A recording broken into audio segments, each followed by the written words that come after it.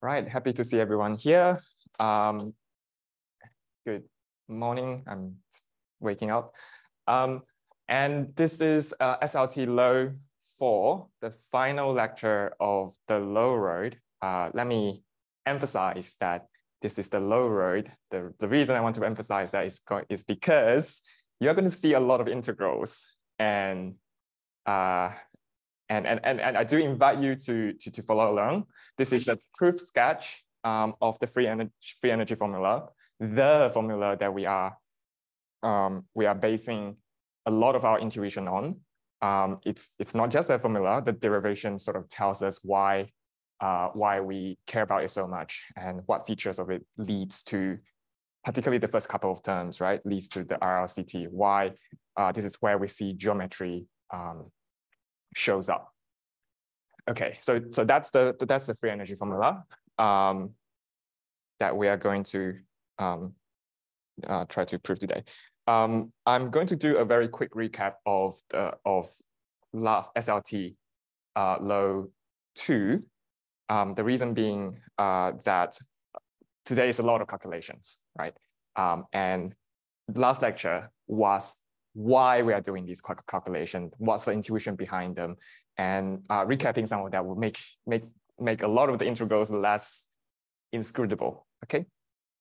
So last time we said that we are going to study the model by studying the Bayesian posterior. The point is not the point is not about Bayesian posterior. The point is about the model itself, where the probability mass are, what's the effect of geometry, what's the effect of various kind of geometry, as we'll see.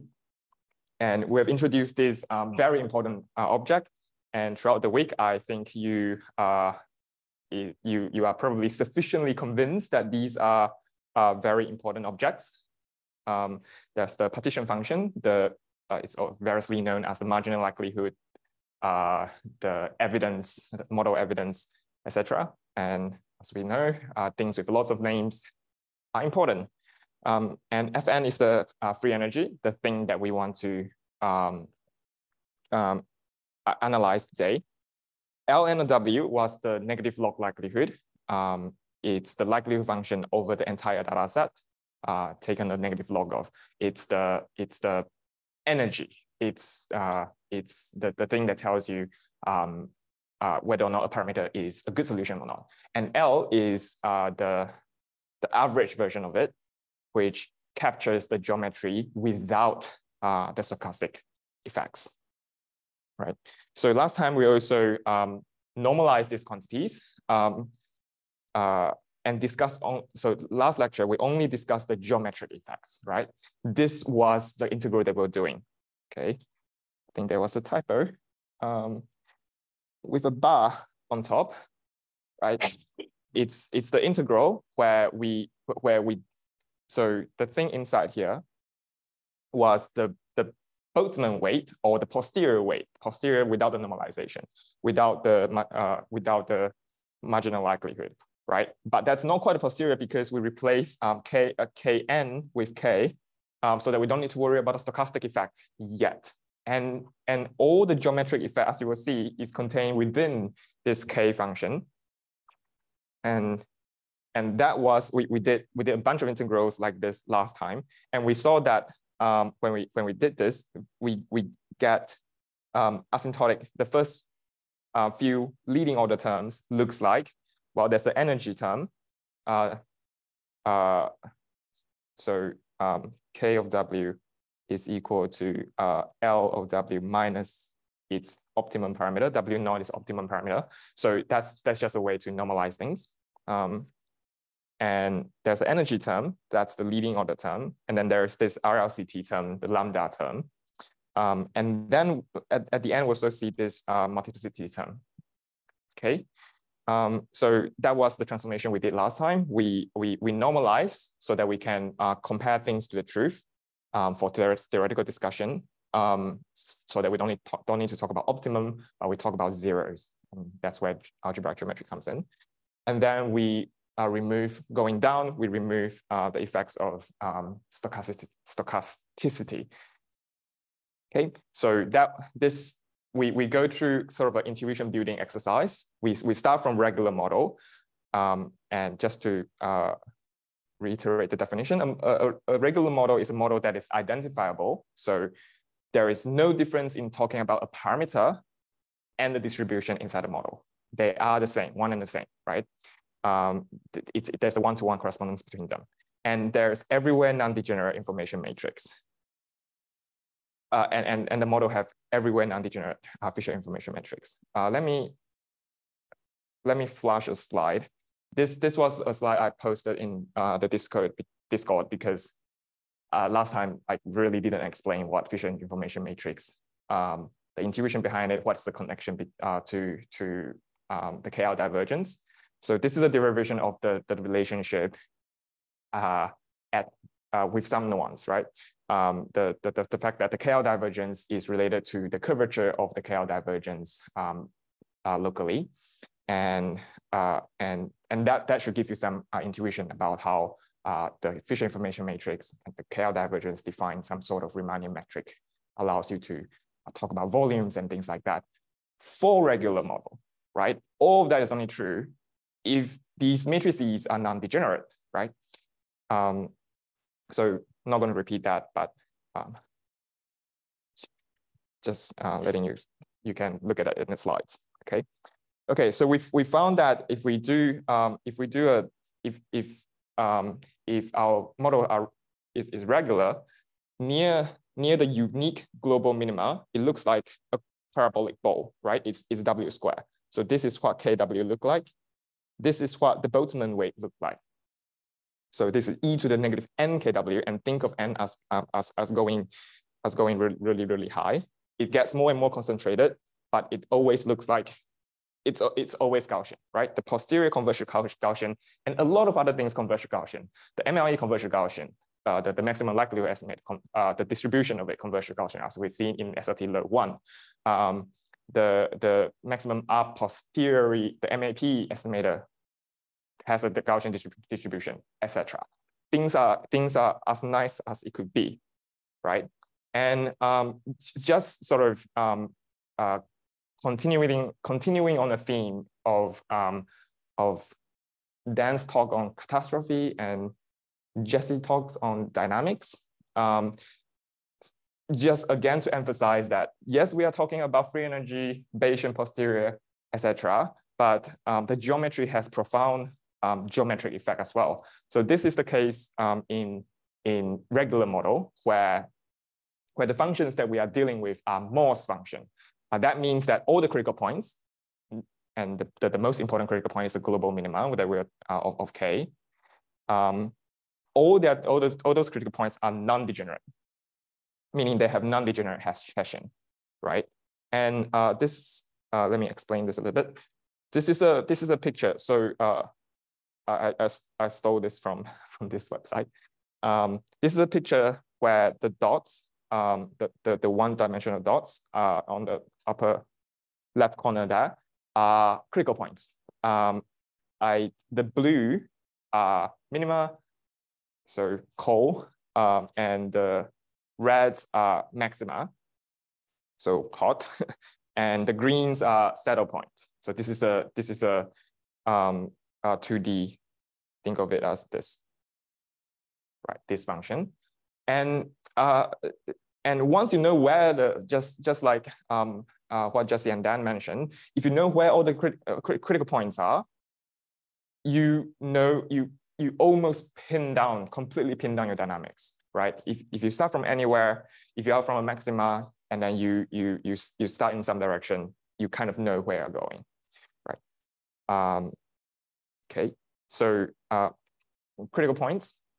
This is a very, very simple geometry in which the geometry around a critical point, the critical point itself is a point, and the geometry around it is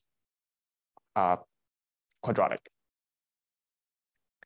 Okay, and then we go to level 2, which is minimally singular.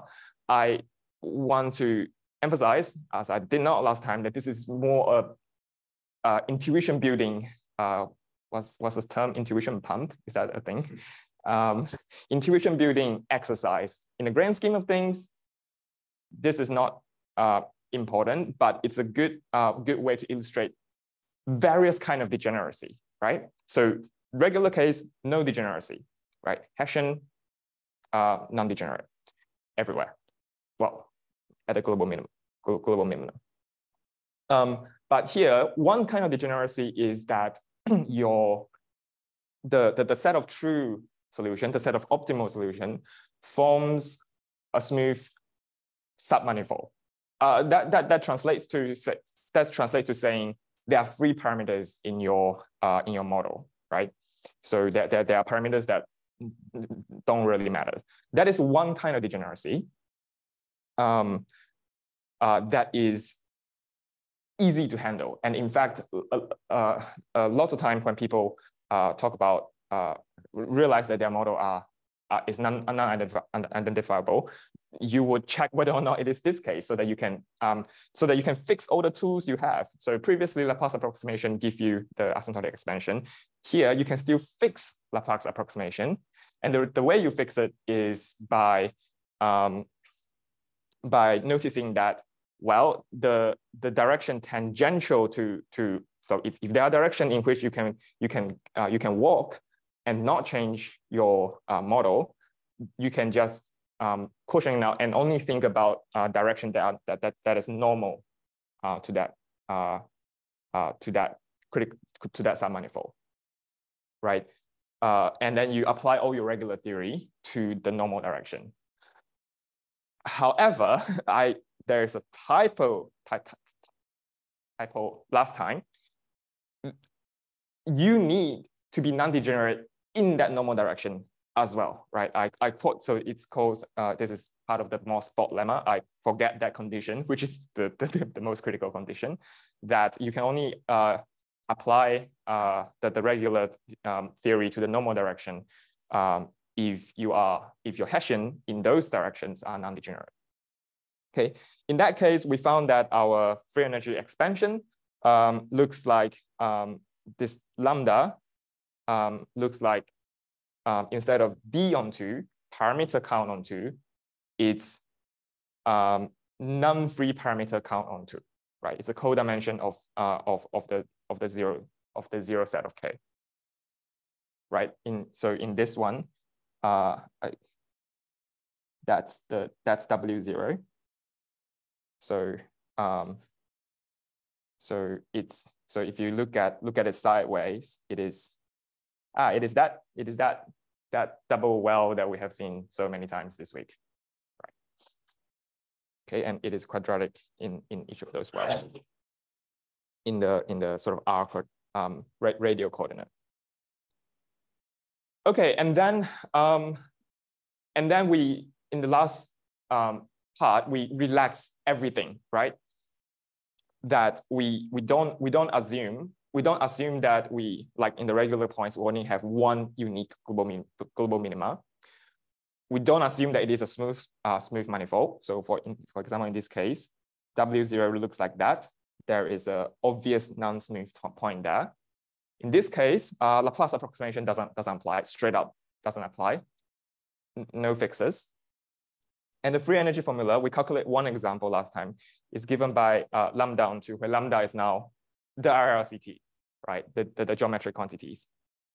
And I also want to emphasize that the type of degeneracy, so we saw degeneracy in the sense of free parameter, but that critical typo I was talking about, that you also need to be non-degenerate in the normal direction, means that there are other types of degeneracy other than some parameter being free. And we saw this example, which is W to the 4. And you can see that this is very much not Gaussian, even in the limit when n is very, very large. It's very flat up here. And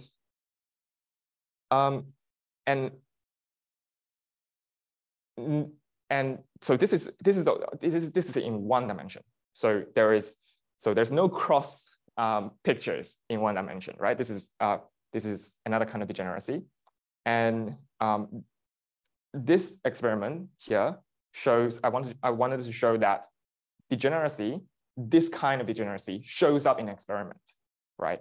It is so this is a stupid regression model. It's one parameter. The parameter is w squared. So instead of y equal to wx, this linear regression, I make it w squared x, so that the k function looks like w to the 4 instead of w squared, right? And then if you go ahead and sample this and sample the posterior, this is what the posterior look like. So the histogram are posterior samples, and the red line is the best fitting Gaussian. It doesn't fit, right? And you can try this for multiple different seed. You will find that not only does Gaussian not fit, the shape near this point fluctuate a lot. And even if your this is with true parameter w not equal to 0, this is with w not, the true parameter being 0.01, I think, that black line. So even if you are just close to the singular set, you will you will still feel this the effects of the singularity, just like in the MOS. Not just MOS, like the critical point is the thing that determines behavior. Recap and question.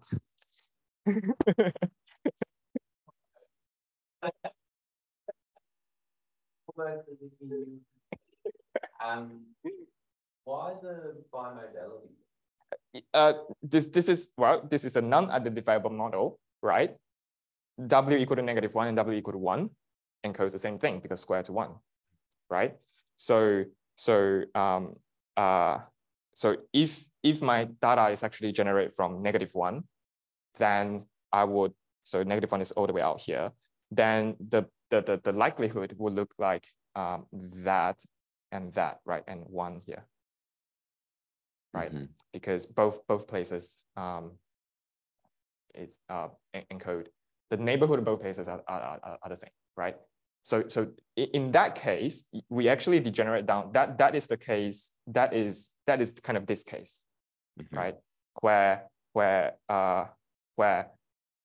sure, your W0 is not a single point, but near every point in W0, near every point in your true parameter set, you are Gaussian, mm-hmm. right? So if you go back up, if it is I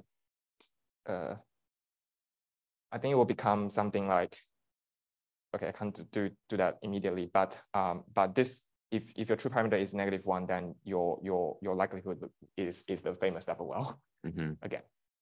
So just to clarify then, well, I mean, at a first glance, I would have thought that the right-hand ones should look like the bottom left one.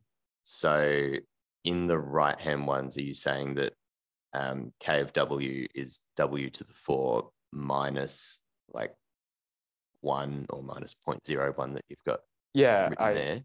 I didn't really. So it's not quite just W to the 4 minus W0, or W minus W0 to the 4, right? It's not quite that. Mm-hmm. So the fact, if you are away from that 0, the singular point, then you introduce lower order terms. Lower order W terms. Yeah. So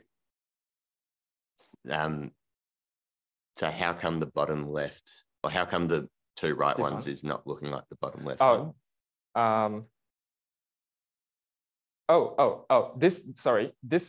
This one will look like the bottom left one in the really large n limit. Sorry, in the large n limit, and if I MCMC sample enough. Mm-hmm. Right. Yeah.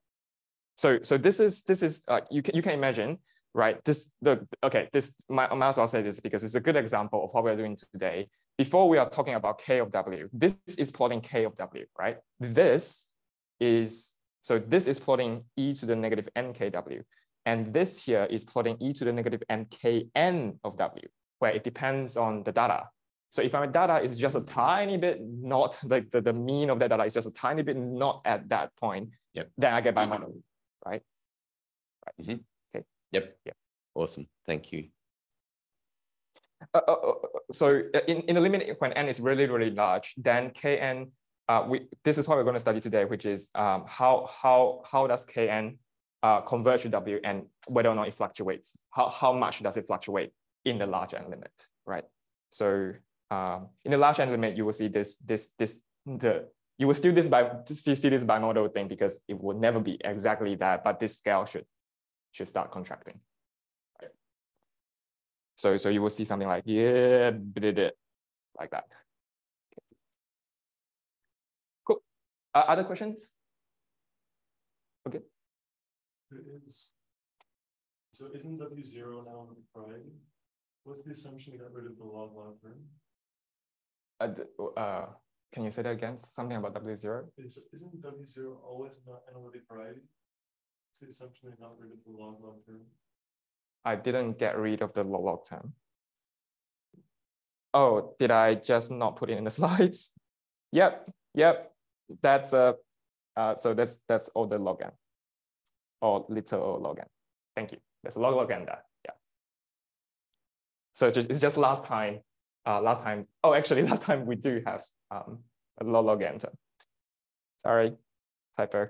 Good catch. And then W0. Right. So W0 is an analytic variety if K of W is an analytic function. But so I mean, if right, and we will discuss if we have time how to relax that assumption. Okay, this is what we're doing today. We are going to climb. So we were here, we did that, kind of rush a little bit last time, but no matter because we are going to do the more general thing. We're going to climb up this, this ladder of increasing sophistication until we get to the full free energy formula, right? If we don't have time, I'm hoping that we get here. It's enough to illustrate all the main features, or at least here. Okay, here's Watanabe's famous artwork. Okay, so that artwork is kind of the strategy, right, of SLT. And it is based. I'm not saying that's a main part of it is based on this observation here. So we have a partition function that e to the negative n k of w integral that I want to do. We notice that it is the Laplace transform of something we call the density of states function. And we notice that density of states may link transform to something that we call the zeta function. Okay, this is me writing the definition. I didn't actually have that. So that's the if I have a truth, give me a model, give me a prior, and tell me what truth you are learning. I can define this k function, right? That determines the geometry.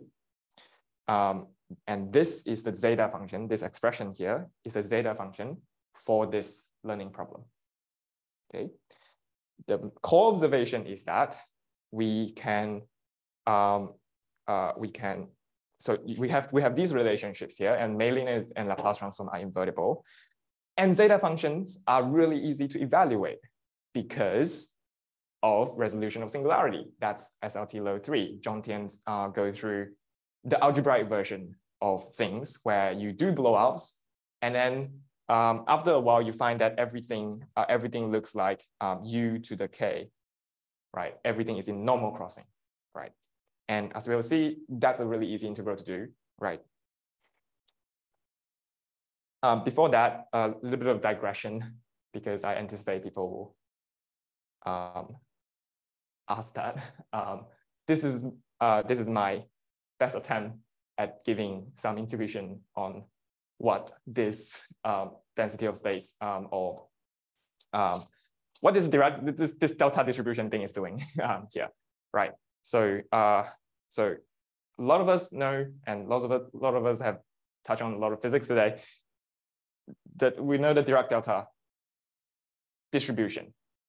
Okay, that is a technical word, that distribution. But you also know that it's a generalized function. What that means is that the core observation is that if we relax our requirement on what we want a function to do, namely, if we say that, okay, functions can do a lot of things. The main thing they can do is actually evaluate on the point, right? Give me a function f, I can ask what is f at 3. The other thing I can do with a function is integrate it against other functions, right? If I have a function phi, if I have a function f, I can integrate, and then if you give me another function, I can integrate that and give and get a number to get a number, right? Okay, so the idea is that if we want, we can generalize functions by saying we don't need to evaluate them. We just want the being able to integrate against other function property. Then we get a set of a larger set of functions that is called generalized function. Okay, that's just a generalization. But the nice thing about them is that all of them can be approximated by normal function in the limit, right? So you might have seen the Dirac delta being sort of successive, sharper and sharper Gaussian distribution. So that is saying that, okay, you want to evaluate the Dirac delta distribution integrating against something else. You integrate it against a normal distribution and take the limit as the normal distribution becomes infinitely sharp. Right? So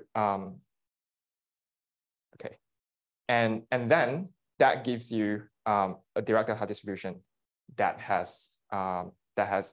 is sort of characterized by this property, right? If you integrate against that, you get evaluation at 0, right? That is, so in mathematics,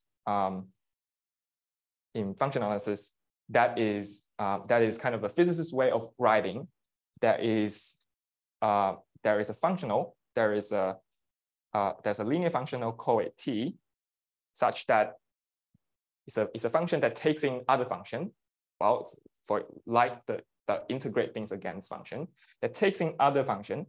We call that, let me use a different phi, takes in another function and then output a real number.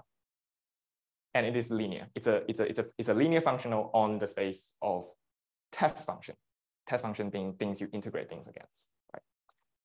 Okay. Now we can have family of distributions, family of such linear functions. So this is, think of this indexed by t as physicist notation for there exists a family of distribution, the kind of thing that consume function and spits out number, such that their action on test function looks like evaluation on t, right? That's what this identity will mean. Okay, now that we have family of distribution, we have parameterized family of distribution. Can we do calculus on them, right? And the answer is that nice property where each such generalized function actually comes from successive approximation of nice function, sort of defines a topology with this such that integration means this identity. So let me explain. What that means is that, okay, we have a family of distributions. We want to ask, what is this thing, right? You integrate this against, integrate out t, you should get back another distribution. What distribution is that? Well, a distribution is something that consumes a test function. We just need to know what the action on the test function is. And the action on the test function is you act the thing, the family of each individual member of that family against that test function and then you do the integration afterwards. That is the action that defines this as a distribution. Okay. Okay. In particular, let's talk about this this distribution, right? There's a physicist notation buried in there, right? What that means is that I want to know what is the action of this distribution acting on a test function. Okay. So the first thing you do is that, okay, look at what, give me one member of that family. Well, this is one member. This is one of the member. What is its action on the test function? Well, it's evaluating it at t, and then we integrate it. So this should be t phi of t dt, but you can reparameterize and make it x. Okay.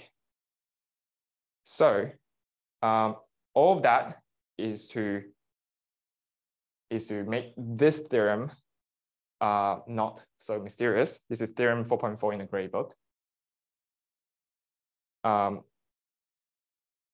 This is saying that if you have a continuously differentiable real function from R to the D, so little f, then we define something called the density of states, V of t. What is it? It's a distribution, right? The role of distribution is to be integrate against, right? It's not a function, right? It's to be integrate against. It is defined to be the integral of this family of distribution. Okay, that's a typo. And we have the theorem that if you give me any locally integrable function f, its action, if you act on it, act on that integrable function and then integrate out t, you just get this expression, which is just evaluating that locally integrable function at the center of the Dirac delta distribution, right? Forget phi. Okay, so it's like asking about what is it like near a level set of f, the level set at level t. Yeah. Should the second integral be over all of R? Should the second integral be over all Yep. of RD? Thank you. Great. That's a great catch. I need a list of errata, unfortunately. Okay. So in learning theory, we have this density of state function where the relevant thing is K, right? We are talking about the level sets of K, and the most important level set is the zero level set. So we want to know about the density of states as t goes to 0, right? Okay, and here comes the core observation, which is if you Laplace transform this thing, okay, there is a separate thing to handle, which is Laplace and Mellin transform of distribution, but trust me, it works. So if you Laplace transform this distribution, so let's apply the formula up there. So I want to evaluate. So this is Laplace transform, right? 0 to infinity. Okay, you then it turns this into evaluate this function at the center, at the point where the delta function concentrate. Right, it's not a point; it's an entire level set. This is the difference between that's the part where you actually need to be careful. But so Watanabe, Gray book, chapter 4. Those are the gory details. Okay, so you evaluate. So you substitute t, k into t. You get that. So and don't forget the phi there, and then you get exactly the integral that we were talking about last time, right? That's the z bar integral. I'm still talking about k, no stochasticity yet, okay?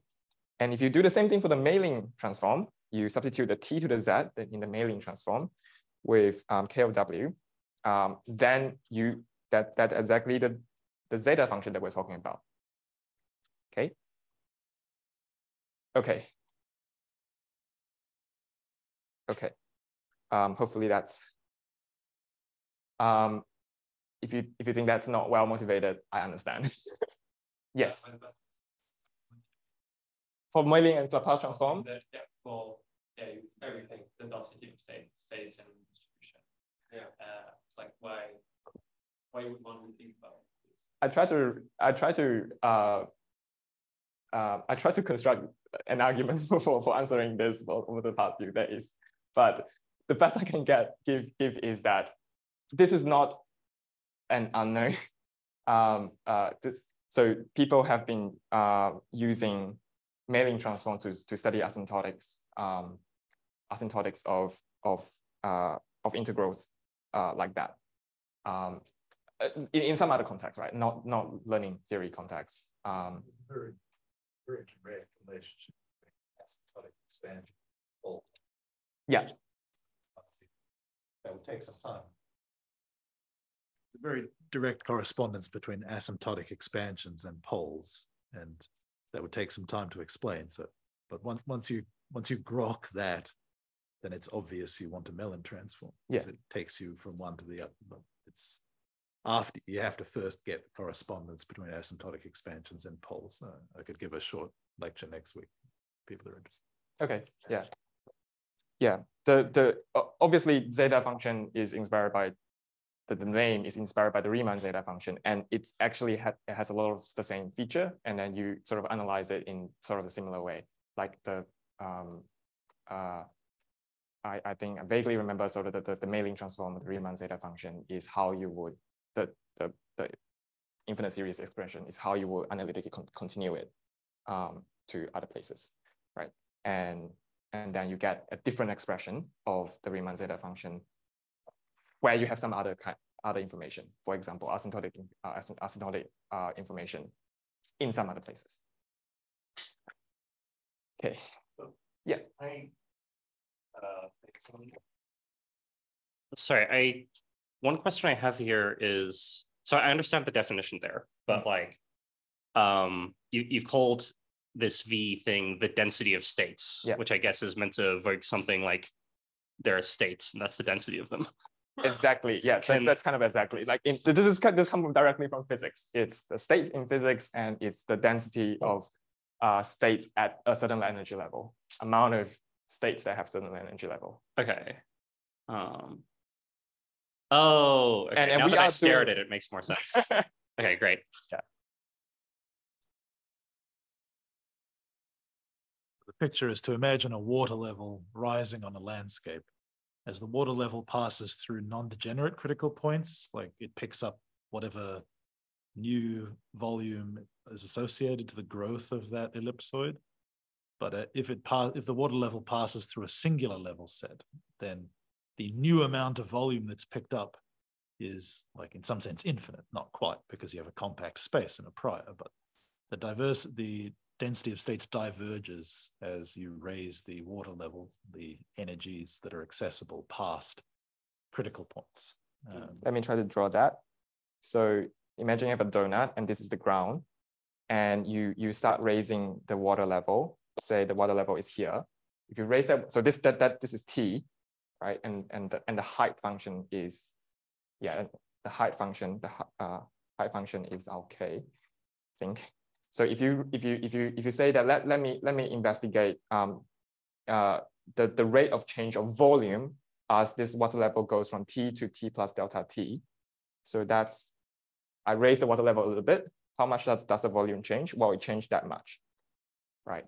Okay, and these are regular points. But if my water level was here, then if I raise the water level a little bit, then suddenly that change is the entire topology change, the topology of that field volume change, and the rate of change of that that volume is the density of states, right? It's like the density of the number of the volume between T and delta T is as delta T go to 0, right? That's the amount of stuff between this water level. And then at critical points, that change is no longer smooth then. So this, I think these are not degenerate, right? Sorry, Yes. this one is not degenerate, yeah. Right. So This one is actually so this water raising trick, it's Okay, pinch one of the things. usually how do I pinch this one? How do I do that? Just do a circle, like line. It's rounded. Yeah. So, oh, right. So you're saying that pinch this. Yeah. Okay. This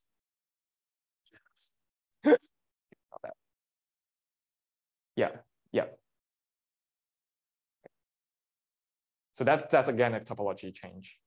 The level set would change topology. I don't really see that it diverges. Like it just we're like taking derivative. the derivative. The derivative of something Yeah, that's not okay. no longer Okay, continuous. but not itself, right? Yeah, not itself. Not the volume thing itself. It's the rate of change.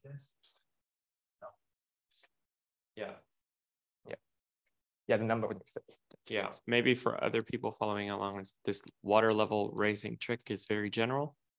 It's called, sort of goes by Morse theory. Yeah. Yeah, just if you want to look that up.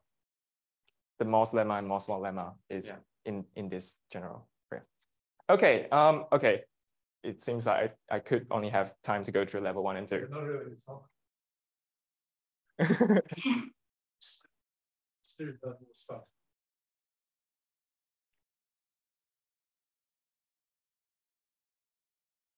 Okay, so we are climbing. So we have done this. This is done. We are going to level 1.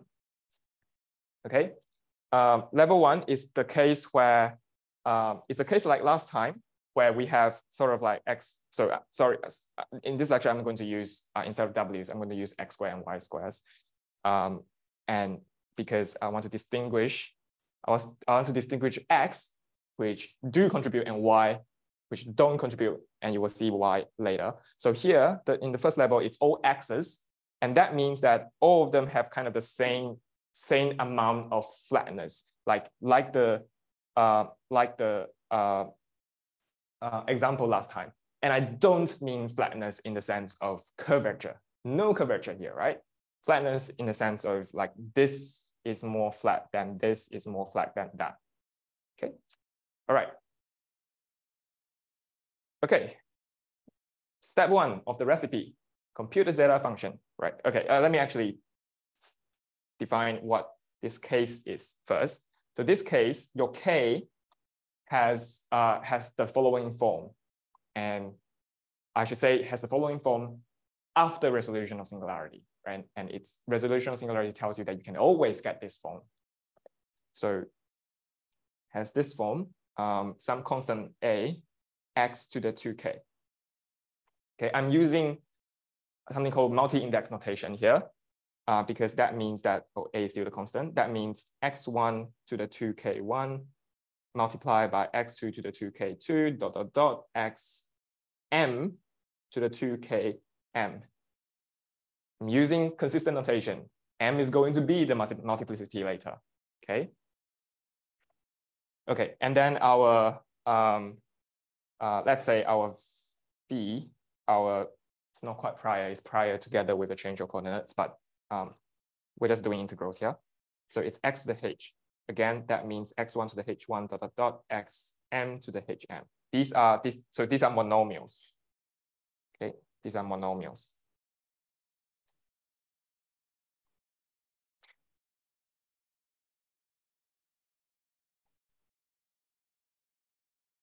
Okay.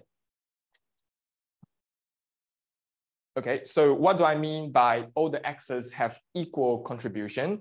I mean those k's, right? Those exponent k equal to k1 dot dot dot km and h equal to h1 dot dot dot hm has all of them. If you do h, if you look at h1 plus 1 over 2k1, it's equal to lambda. So suggestive notation, lambda is going to be the RLCT. And all of them equal to lambda. Right? So if you recall last time, we did this integral x to the 2k just in one dimension, and that is n to the 1 on 2k gamma of 1 on 2k plus 1 or something like that, right? Don't hold me to that, but it has n to the negative 1 over 2k in that, and that's the RLCT that we the learning coefficient in this degenerate case before, right? So these are sort of measuring how degenerate they are, and they are sort of equally degenerate in all these coordinates. Okay, so we wish to compute our z bar n here is looks like so I'm going to integrate just between 0 and 1. You can always sort of stretch this by looking at how close you want to the 0 set, but I'm just, because otherwise it's going to be. So sorry. Yeah. Just a small question. Is my understanding correct that we use the blow up to put it in normal crossing form, and then you somehow have an argument that kx and phi x have this form where these ratios are always equal to lambda? Is that right? No. This is the first level. This is just the first level where the main features are. I will show you where the resolution of singularity comes in and what's the most general form later. Here, I'm assuming that all my coordinates satisfy this. Okay, that's an assumption. Okay. Yeah, sorry, I'm assuming this. These are assumptions, right? This is level 1, okay? And yeah, are you assuming that the dimension of x is m? Yeah. Which also happens to be multiples. Yeah, so this is not a learning machine, this is just an integral, right? This is an integral that we can do, and it's going to be related to the partition function integral later. Okay, so I don't think, I hope this is okay.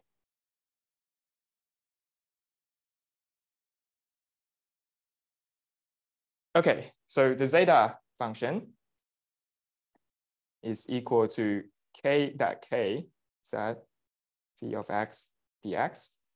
Okay, substitute things in, and x, all the x's integrate 0, 1, m. So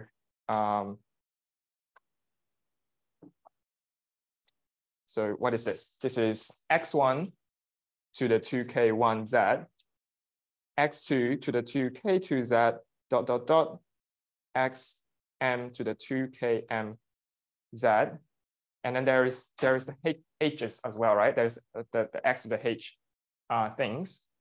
So I can so plus h1 plus h2 plus hm, right? And then this is dx1. But by the way, I write this by that notation, I mean dx1, dx2, dot dot dot dxm. And this is what we mean by this is an easy integral to do. They factorize.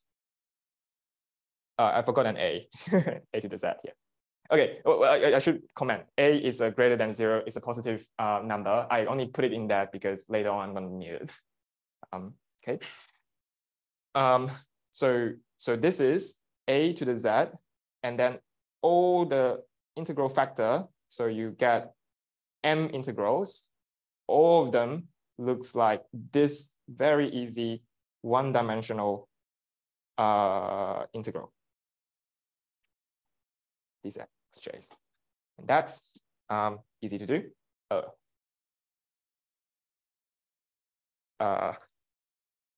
So that's the product from j equal to 1 to m, 1 over 2z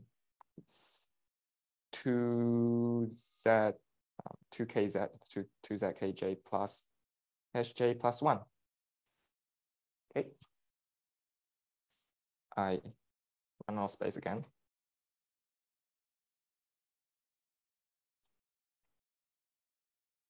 Just quickly, Edmund, the domain of integration, is that I'm fixing it at 1 to simplify it. Yep. But it's not much of an assumption. Yep. Yeah. You can put it as B, 0 to B. I will comment on. So this is basically related to choosing chart domains later. I'll comment on that. Cool. Later if we have time. I do a lot of promise that don't quite deliver. Okay. So this is A to the Z. Okay. There is. Let me do this. I will factor out 2K outside so that this is very clearly some kind of pole, right? So that's what I'm going to do. And that amounts to getting 2K1 ... multiply all the way up to 2Km, and then product of J equal to 1. Oh, before I write the product, our assumption was that those things, Hj plus 1 over 2Kj, those are lambdas, constant, right? So aside from these 2Kjs, these are just, this is equal to 1 over 2Kj Z plus lambda. Okay, so I don't need a product anymore. This is just equal to 1 over Z plus lambda, all to the power of n. Okay. So what does this look like? So this is now, so this is, yeah, I should have commented before that if you look at the form of this zeta function, just like Dan mentioned before, it's where it's not holomorphic, where its poles is, that is important.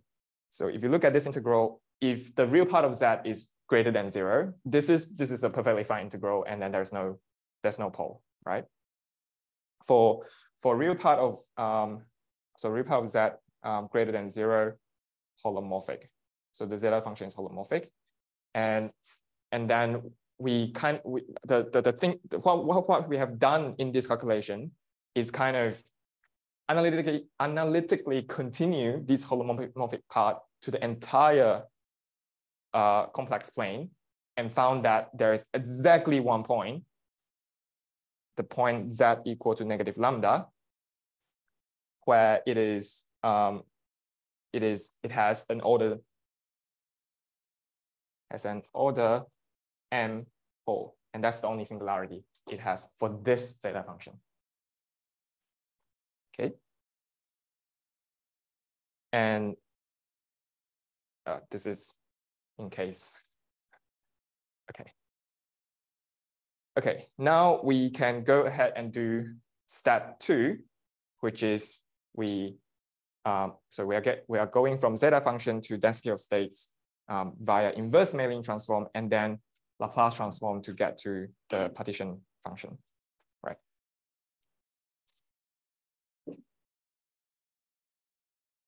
Okay, so inverse Maling transform. I'm just going to. So we have seen that the Maling transform of the density of states give you the zeta function. So now we are inverting that, right? So the inverse Maling transform of the zeta function evaluated at t, the variable choice for the density of states, is equal to, well, you look up what the Maling transform, inverse Maling transform formula is. It's a contour integral, some contour of zeta of z t to the negative z minus 1. I think there is some convention with that I'm using here, just like Laplace and other kinds have there's convention, but as long as we stick to one, we're good. Okay, so what is this contour integral? Let's draw our zeta function again. So we have a pole at negative lambda, and the recipe of inverse Maling transform tells us that you can the C contour is any any vertical contour. That's C. Infinite vertical contour. And how do you normally do that? You do that by looking at sort of partial. That's meant to be a, which doesn't really matter. You look at a closed contour integral. So this is equal to 1/2 pi I. Limit as a closed contour integral goes to infinity. Limit as R goes to infinity of this CR contour. So that's a closed contour with a semicircular contour with radius R. And the radius have to be just greater than that, because eventually R goes to infinity of set of z t to the negative z minus 1 t. Okay, so what does that look like? So what does this closed contour integral look like? So we have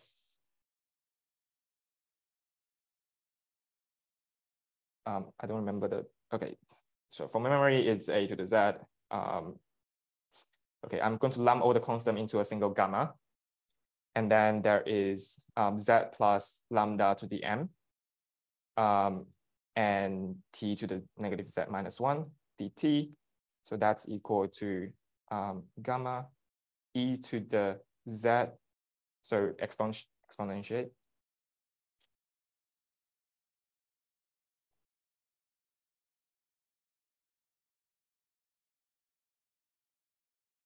That's a contour integral on z. So closed contour integral. Okay, if you're not following that, that's fine. I'm just follow the main steps, main feature, right? Okay, you have this contour, and this is a nice meromorphic function, right? You evaluate this by residue theorem, and there's only one place, and you know the order of the pole. It's an n-fold pole. Residue theorem applies, so you can evaluate this integral, which is equal to gamma. So this is just residue theorem. So it's m for the pole, so you differentiate it m minus 1 time.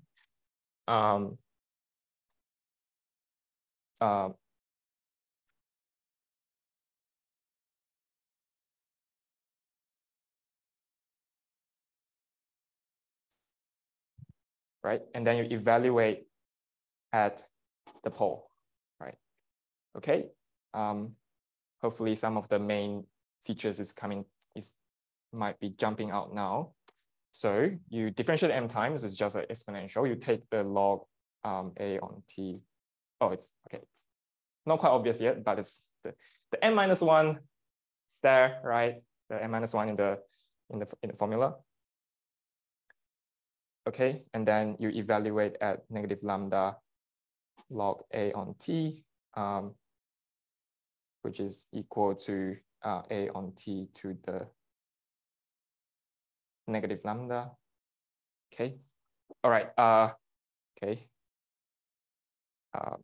Okay. So one thing that you need to be careful is that, sure, this is equal to that. Just a moment. This is equal to that. But how do you know that the contribution of this arc goes to 0? Well, it only goes to, so you use Jordan's lemma. Right, Jordan's lemma is the lemma that allows you to handle situation where you have things like that. You are integrating a contour, and then you're integrating over an arc, and then you have a function like that. And then it decays. This arc contribute nothing, so that you are actually equal to the original integral. If this thing, so in our case, this thing is greater than 0, right? So we needed log a on t to be greater than 0, which means that t have to be smaller than a. But for t greater than a, well, you just close the contour on the other side, and then Jordan's lemma, flip the sign of the z. you close the control on the other side, and you evaluate the same thing, but there's no poles on the other side. So that's just 0, right? So this integral is equal to this expression only when t is less than a. It's equal to 0 otherwise, right? Don't forget that t is a parameter here. So if once t is greater than a, you look at the Maling transform. It's 0. Question. Wait, what is gamma? I sort of very briefly mentioned gamma. So gamma was this whole thing that I don't want to write again. Just some constant. I Sorry. see. Okay, thanks. Thanks for the question, because that probably confused a lot of people. Yeah.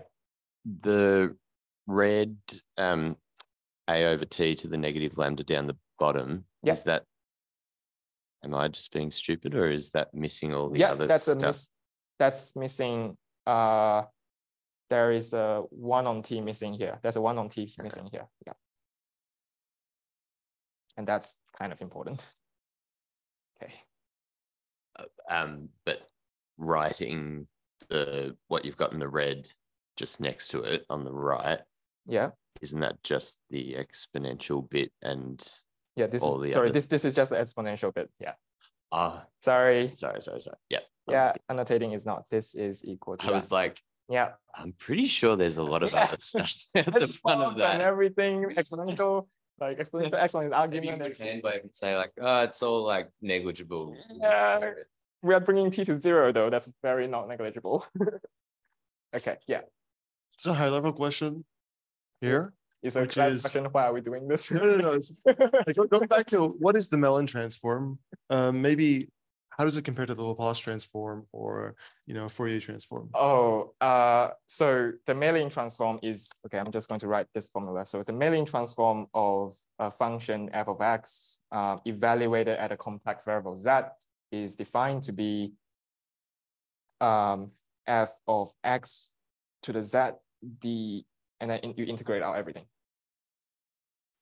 Right? No. Completely wrong. T to the z, and then dt. Right. So it's an integral transform, right? The formula is that it has nice algebraic properties, just like Fourier and Laplace transform. And all 3 of these are related if you do some change of variable carefully, and so on. But they have different sort of domain of applications. Fourier and Laplace transform are historically, or even now, more engineering and science focused. Maling transform is quite mathematics focused. They are related. There's a deep theory that I can't recall at the moment. A question from Alex: why are we considering? Sorry, I can't listen to myself. Why are we considering the case where k and phi are monomials with this hi plus 1 over 2kj case is constant? Yeah, because where's my picture? Because I'm assuming that. Okay, this is the easiest integral where all the features are illustrated. This is not a learning machine yet. This is just an integral that we can do that will get us to a learning machine, that the learning machine that will help us later to look at a learning machine partition function. Okay, probably should emphasize that a lot more. All right, last step, Laplace transform. Okay, not looking at my notes is a mistake, so let me do that. Okay, so Zn, as we saw, was the Laplace transform evaluated at n, right? Laplace transform has a variable, and then we just evaluate it at n. So that's e to the negative nt, and the density of state dt. Okay, just because the last time the density of state was so massively written, I'm just going to rewrite it again, and I'm going to call it a constant c because it's not going to be important. T to the lambda minus 1 over a to the lambda log a on t to the n minus 1. Okay.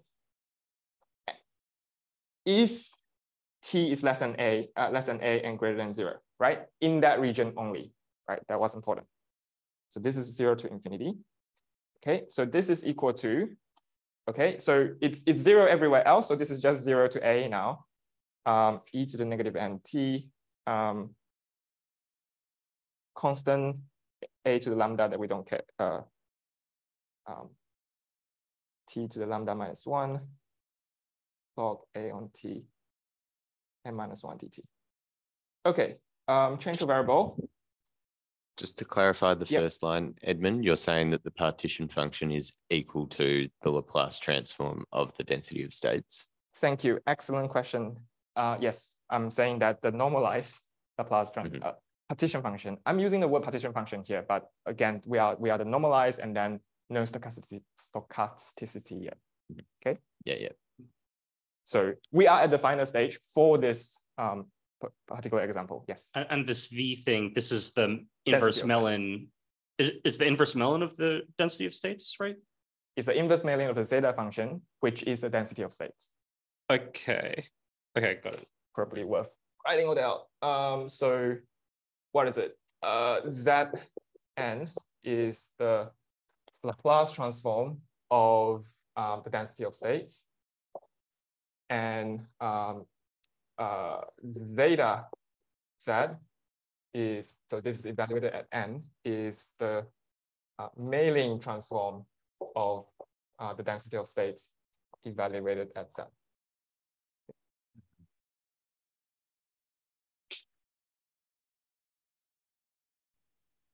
Okay, so change your variable, let tau be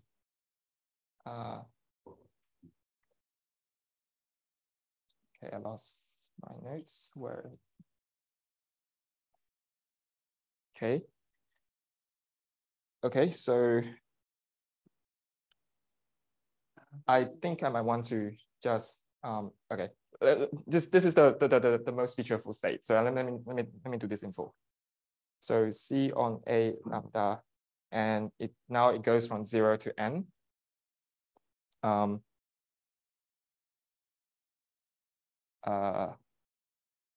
missing something here. This is nt equal to a tau.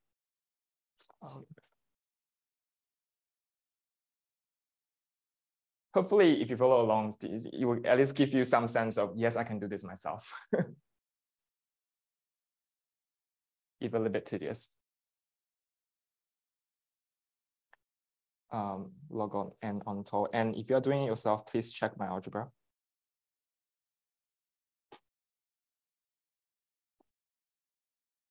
Right, this is just a straightforward linear change of variable. And I claim we are almost at home base. Okay, what do we have here? We have there's one n here. Sorry, that combines with that we get 1 on n to the lambda. The a all cancel. Okay, so we get c n to the lambda. C is just some constant 0 n e to the negative a tau tau to the minus 1. Okay, so this is a log of n on t, which is log of n minus log of tau. It's just a sum of two terms raised to some power, binomial expand that, right? So that's binomial expansion, j equal to 0 to m minus 1. So the power of the exponent is m minus 1. M minus 1, choose j, log, so one of them raised to m minus 1 minus j, the other one, which is negative log tau, raised to that, or d tau. Okay, stare at that sum. We are taking n to infinity. The highest order term in that sum is when j is equal to 0. It's log n to the n minus 1, right? Factor all that out. You get c log n to the n minus 1 on n to the lambda. Can I just start saying plus junk?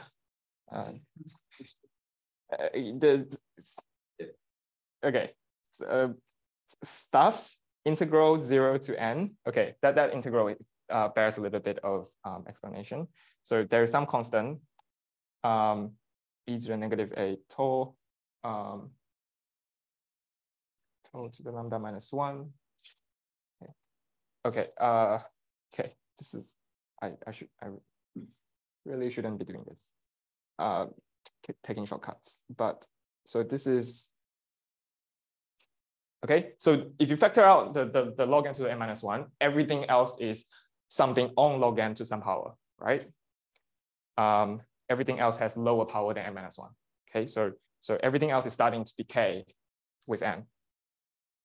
And then there is this pesky log tau to the j term, d tau, right? Okay, so this is an integral. So you get the term that we want times the sum of things with integral that is, there's still an n in here, right? So these n we don't worry about because they are lower order term, right? There is still an n in there, and I need to convince you that this is a constant order thing, right?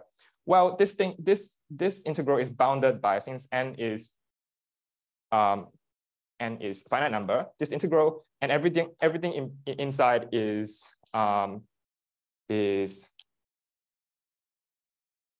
Dividend inside is not quite positive because there's a log depending on the sign of j, but you can triangle inequality that is less than the version where it goes from 0 to infinity, right? And that is well, that is related to the gamma integral with the log modification. So those are I can't do those integral, but you can look up special functions for those. So those are numbers, right? Those are numbers. And then it is greater than the version where you goes from 0 to 1 only, right? N is number, so it's greater than 1. So, okay. So what? so where are we? Where are we? Right? We have Zn is less than a bunch of really complicated junk. It's not junk, but multiplied by this thing. And we have upper and lower bounded that, right? And some other constant times the same log n to the n minus 1 over n to the lambda factor. Okay. If you take the negative log of both sides, log is monotonic, negative log just flip everything. So you get your free energy is upper and lower bounded by terms like that, right? So you can see this is where the lambda come from. It's negative log of n to the negative lambda. So negative cancel is lambda log n. This is where the log n term come from, and that's why m is the multiplicity, right? Okay. So we got here, and I only have 15 minutes to go through all the other levels. So I'm going to not do the calculation, but just point out major features. Okay, question? Yeah, so you might not want to go into this, but if I go back one slide, like we had this sum of like, these n minus 1 choose j, and then like 1 over log n to the power of j times something which like I'm now persuaded is like roughly constant-ish. Yeah. It's upper and lower bounded by constants. Yeah. But if I look at like 1 over log n to the j, like at biggest j is m minus 1. Like why doesn't that cancel out the log n to the m minus 1? Wait. No, so this is decaying, that is growing. Okay, so if you take the log of this entire expression, so you get what we got from that, right?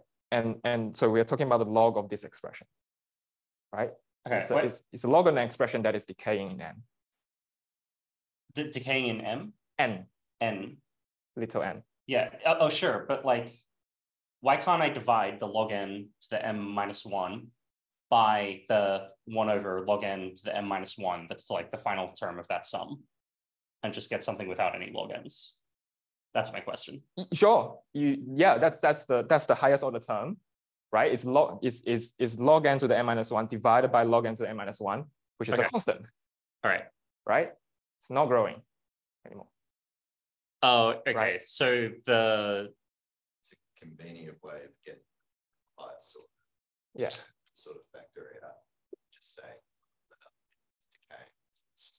Oh, I see what you mean. Right. So there's the order 1, and then there's like j equals -2 and -2, and then like everything else is just not it's just lower order. That's the highest order term.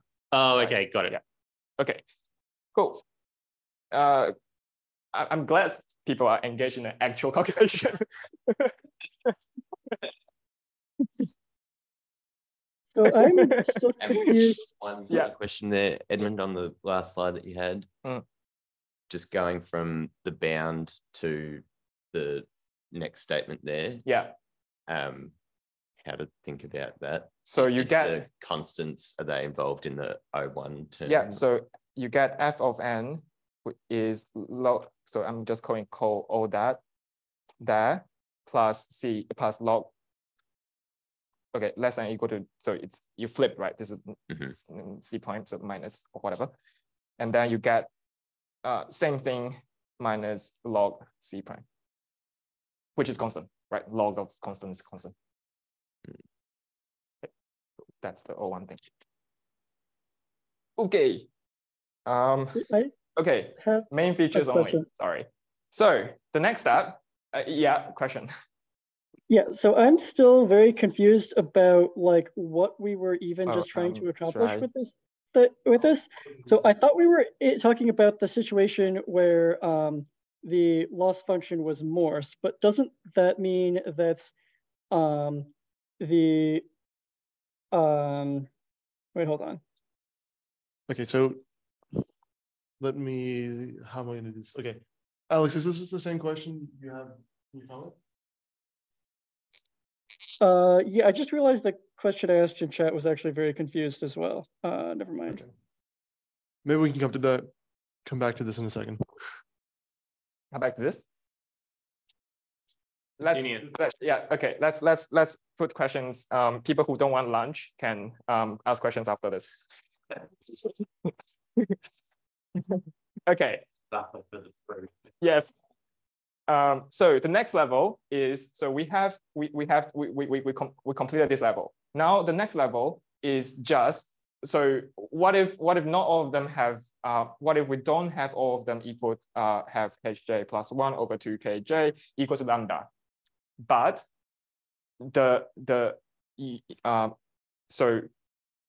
what happened is this: if your other variables have l plus 1 over 2kl being greater than lambda, then you don't matter, right?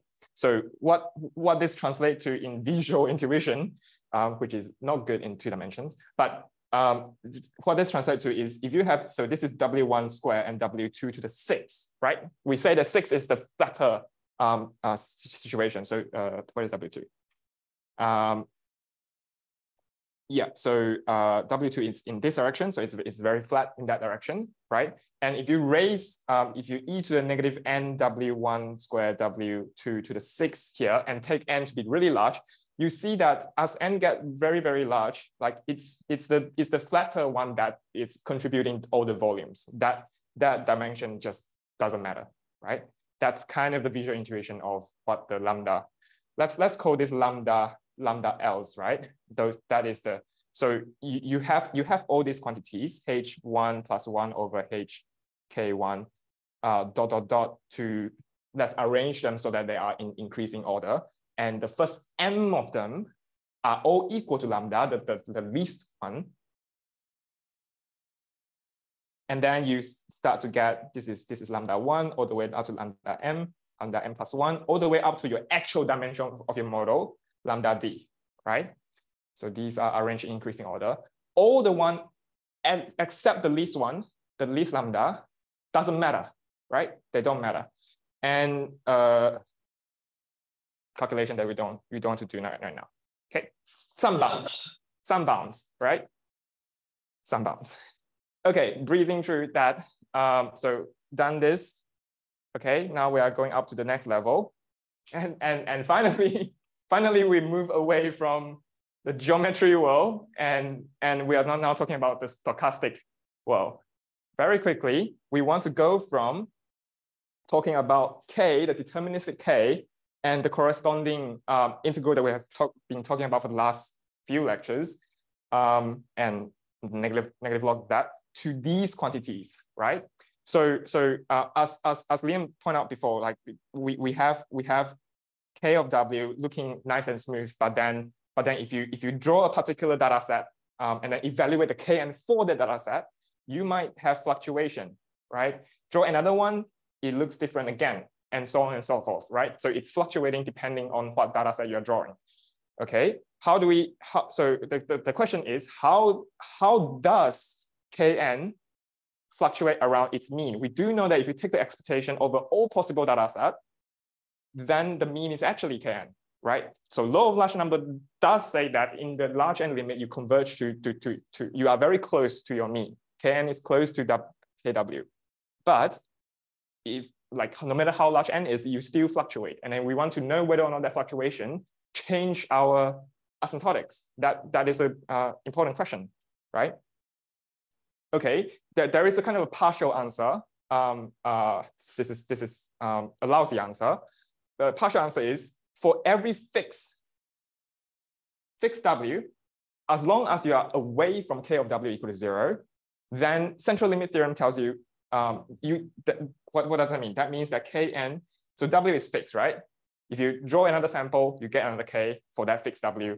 This is just a random variable. So then, and if you have finite mean and variance, then central limit theorem just tells you that this is central limit theorem for fixed W, right?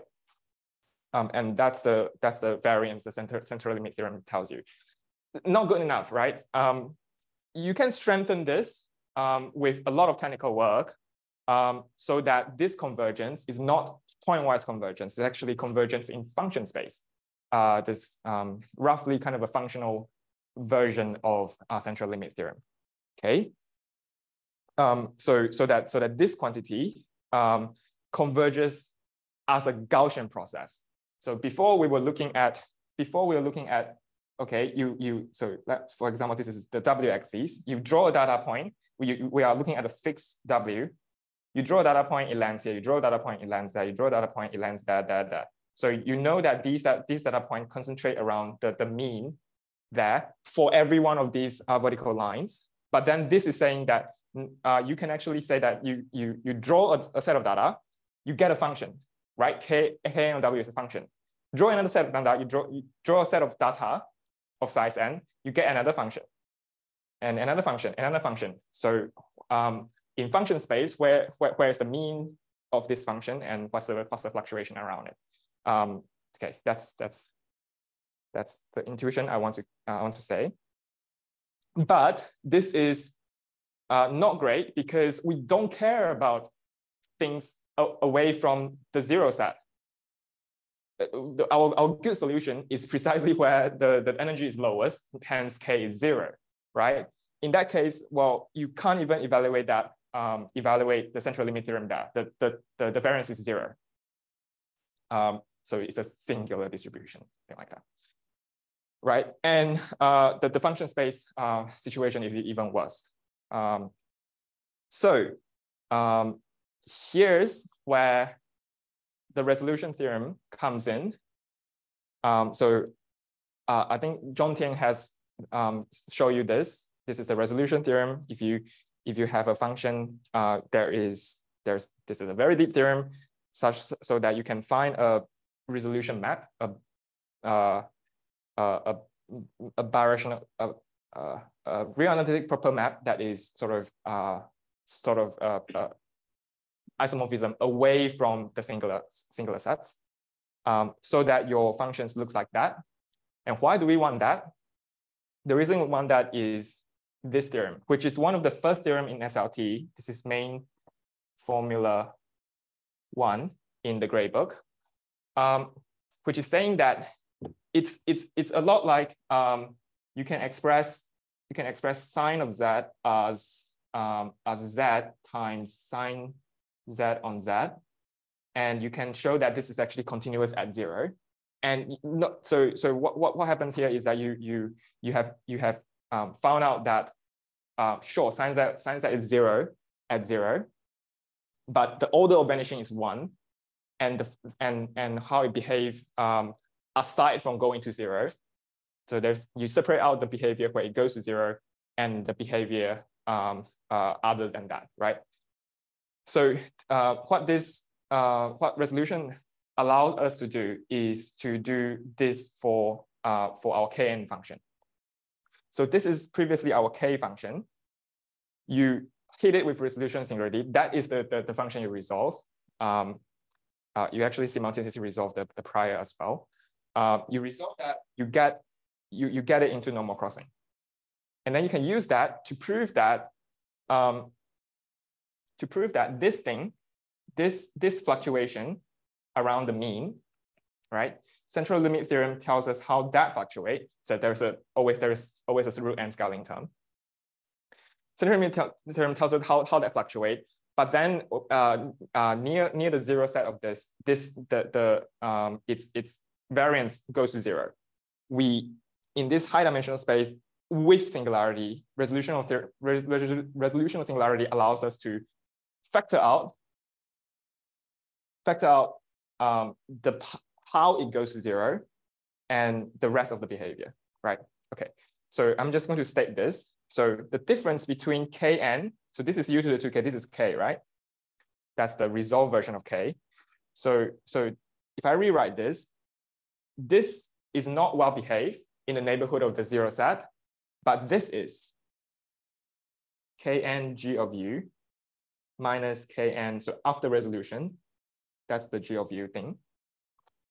So this is equal to u to the k Cn of u, where Cn is now actually a Gaussian process. Well, it converged to a Gaussian process everywhere in the reparametrized space, right? And the reason that is possible is because we have like sort of factor out the zeros of it. Okay, so we final thing. So before we have e to the negative nk, we were talking about this. Now we want to talk about this. But the difference between those two is just a term that look like that. Okay. And here are some Cauchy-Schwarz inequality and stuff that says that it will obviously modify the value of the integral, but it doesn't affect the main order term, okay? And you can look at the details here of how it doesn't affect, right? Okay. Can I get 5 more minutes? Okay. Last level. We are here. Okay, last level. Okay. So if you remember John Tian's lecture 2 days ago, SLT low 3, right? If you remember that blowing up, that's how we resolve singularity in the that's how we resolve singularity, right? You have some function that you want to eventually get to normal crossing. You make a blow up. Remember that sort of your original space, you blow up, and then in the blow up you have multiple charts. That was 2 dimensions, so you have like P1, so you have over by 2 charts. This is 100 billion dimensions, right?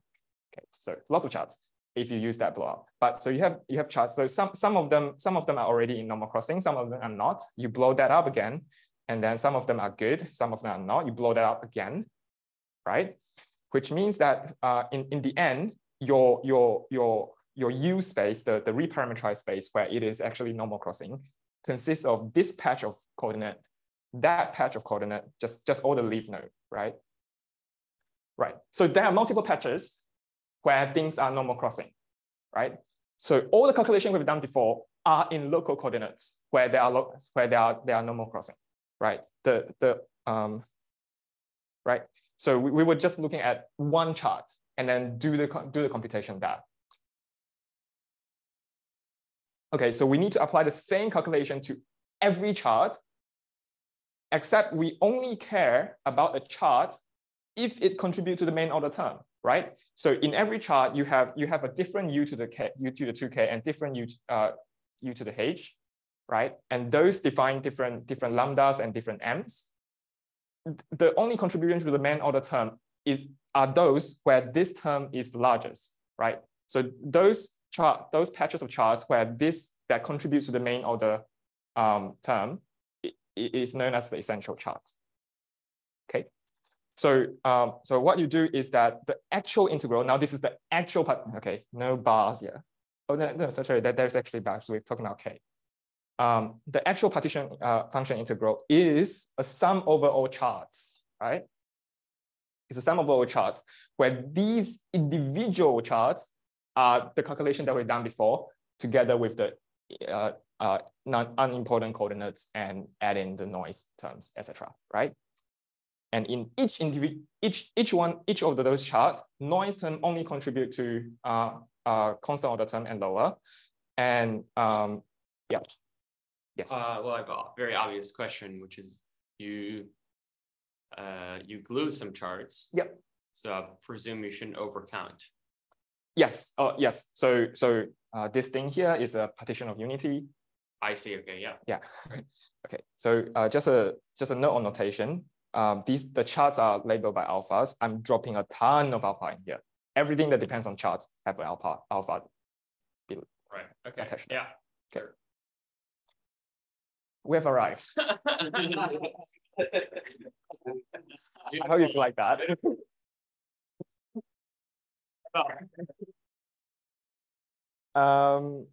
Just one point. Well, just a few important points, which is we didn't just derive asymptotics. We derived bounds, right? This is a bound that works for all n, right? And there are lots of other things we didn't talk about. We didn't talk about how that Cn thing fluctuates. We didn't talk about their effects on MLE.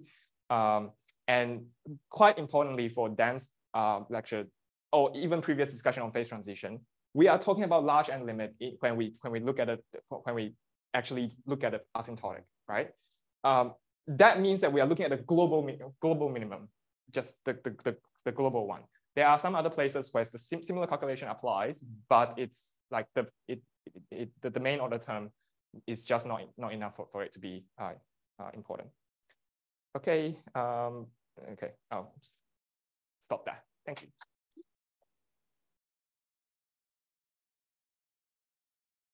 Question for those who don't want lunch. Yes. Go. It's such an amazing theorem.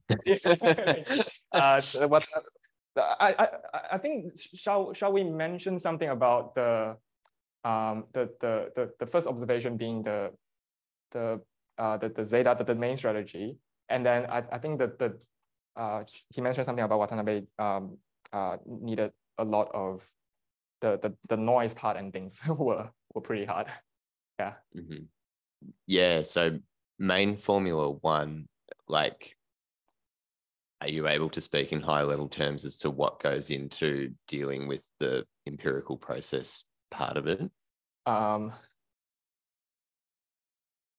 Is there a lot of work that goes into that aspect of it?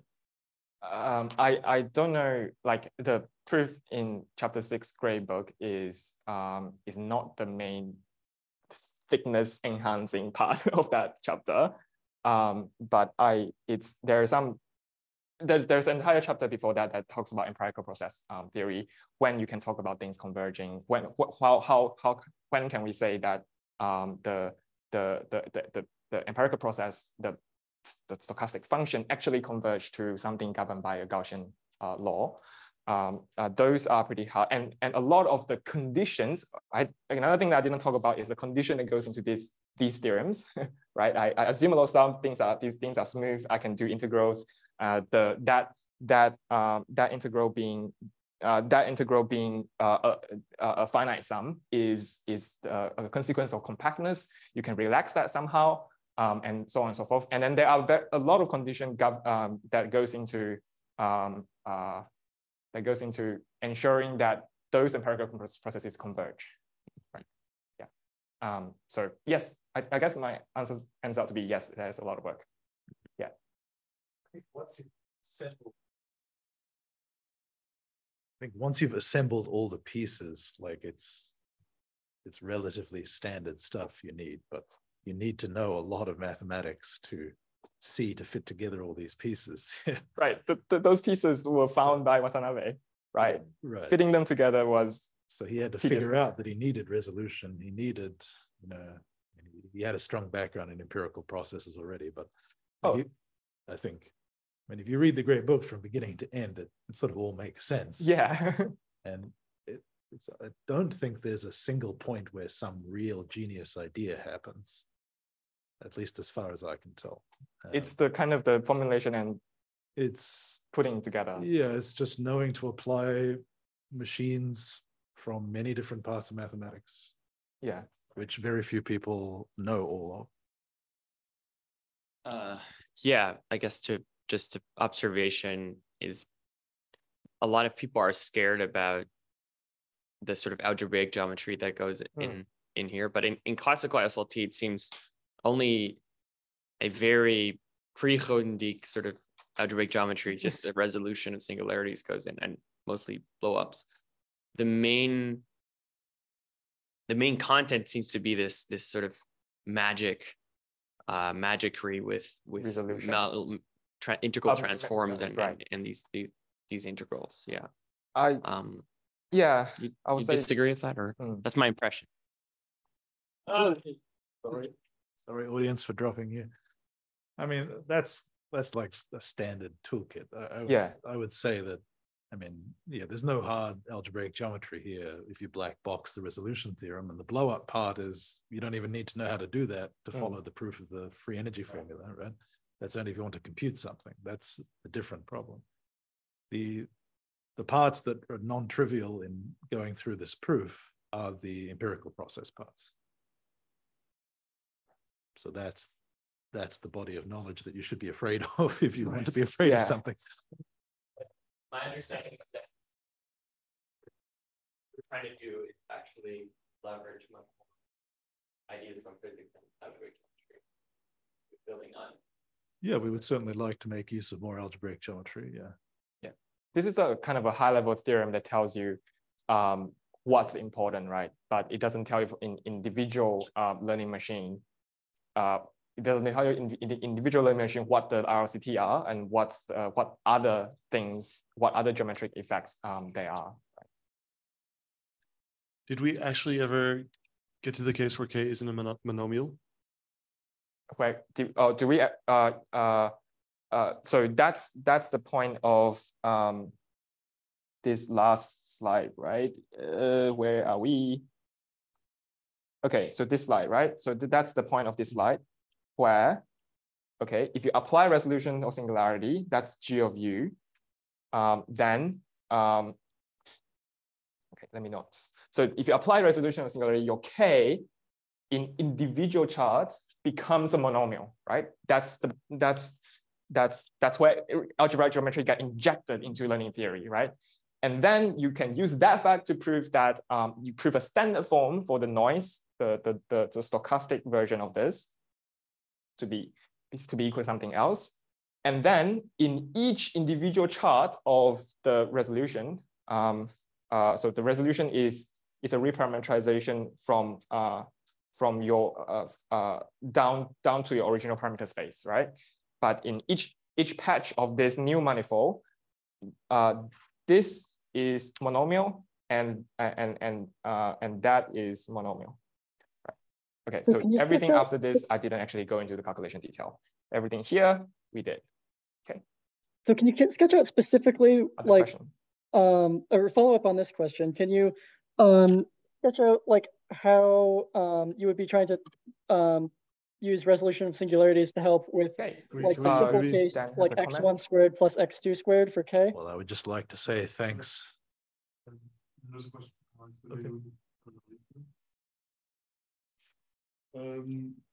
Stone, could you put on audio for Alex's question? Yeah, someone put on. Okay.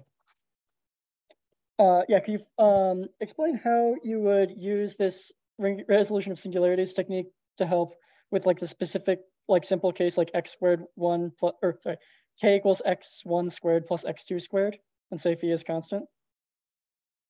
Sorry, so your question, sorry, feedback. So your question, yep, your question is that we should be able to do all the nitty-gritty details of SLT in singular models where the k function is a low order polynomial, right? That's the question. Yeah. Yeah. Oh.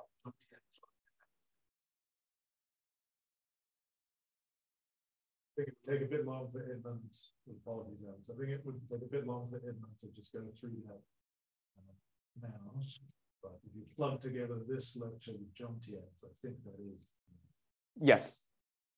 Yeah, you should be able to calculate all the RLCT and find out where the right. So you can with John Tien's lecture, you should be able to find out where the posterior mass would concentrate in the resolved space of that particular polynomial for models with k function being that polynomial. Okay. Yeah.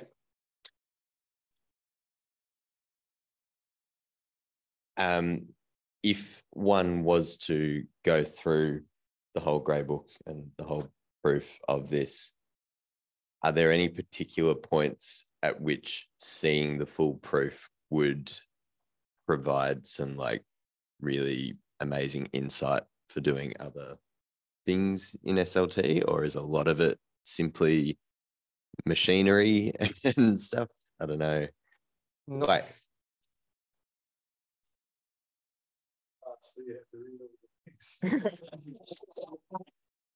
so yeah, that's Dan's answer. So no royal road to Rome. Is that somebody to tell you? And it says there's even less of there's no road to assemble all this, right? Which is why this is an amazing theory.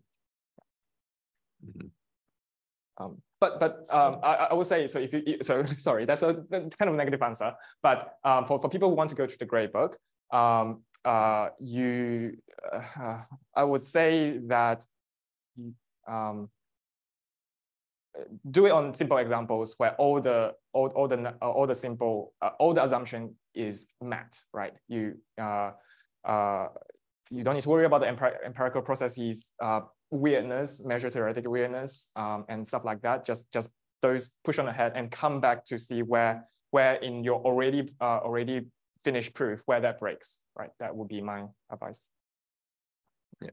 Yes, that was probably a better formulation of the question, is like to direct attention for people that might be interested in going to the grey book. Yeah. What are maybe the key parts to investigate? Yeah. Because the grey book itself is big. It's big. And also this is half of the grey book. Like there's 2 more theorems that I didn't mention. 2 more main theorems. That's more than 2 theorems. Okay.